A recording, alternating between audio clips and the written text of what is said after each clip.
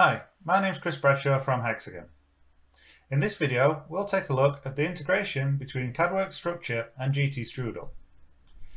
We'll see how to generate a GT STRUDL model directly from within CADWorx Structure, including all of the relevant member and material properties. We'll also pay attention to the important differences between the analytical and the physical model. And then finally, we'll make some changes inside GT STRUDL and see how to import those back into CADWorx for a true bidirectional interface. My colleague Ravi will take us through this process. Hi, in this presentation we're going to take a look at GT STRUDL and CADWorx integration. So this is a CADWorx structure model which is supporting two pipes, and we want to analyze this T-post that's shown here, very simple support inside GT STRUDL. To export this model to GT STRUDL, you need to first click on Export button in CADWorx Structure. As a result, you'll see a GT STRUDL option in the command mode. Let's click on GT STRUDL, and as a result, it'll ask you for members that you need to export out. So we're just going to draw a rectangle around this T support, right click, and it'll ask us to save this as a GTI file.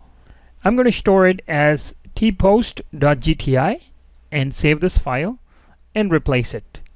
Now let's start GT STRUDL. So for that, I'm going to launch GT STRUDL through this icon.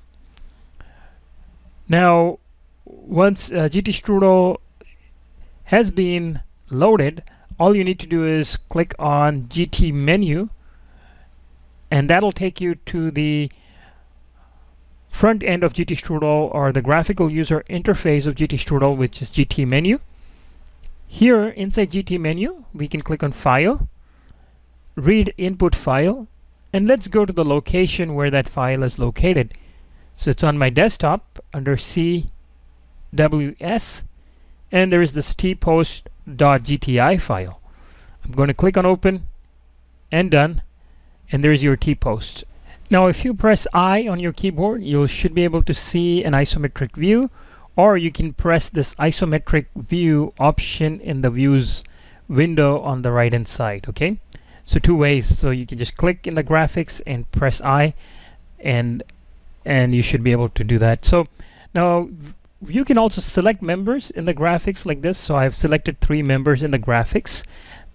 You can see, click on Redraw Solid, and you see that we have not only created the wireframe model of this T-post, but we've also created assigned properties and assigned eccentricities to these members. Another thing to note about this model is, like you see, there are 2 beams that represent the top of this T-post. Okay, the beam of this T-post consists of 2 analysis pieces, but on site that is actually 1 member, right? So if we go into CADWorx Structure, you see this is like 1 piece, right? Now here, if we go to physical option and then click on that beam, it's actually 1 piece. Okay, so this is actually showing your physical representation of that beam. If you go to analysis, analytical members, you see 2 pieces, right?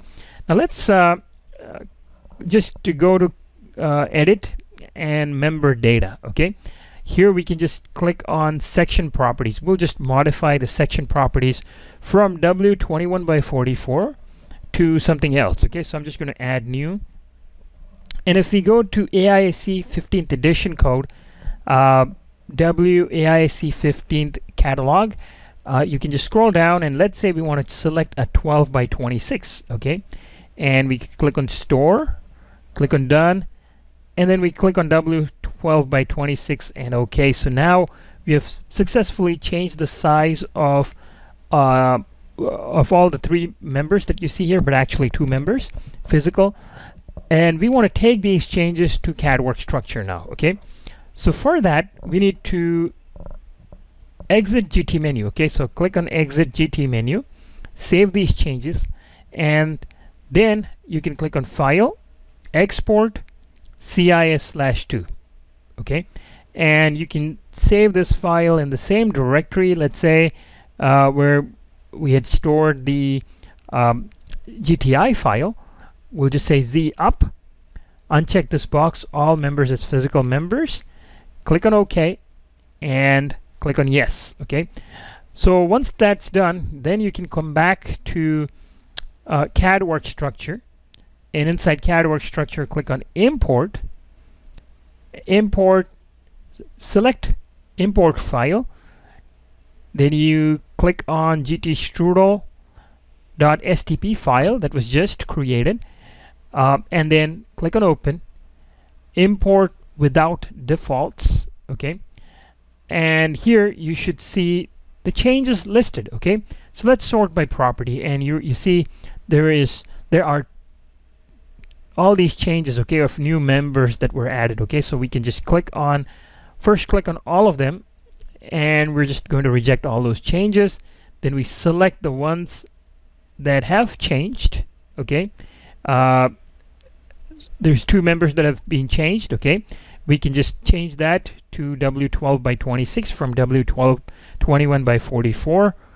Hit accept and import, and when you see import, you see now the size of that member has changed. Okay, so you can see in this output that is no longer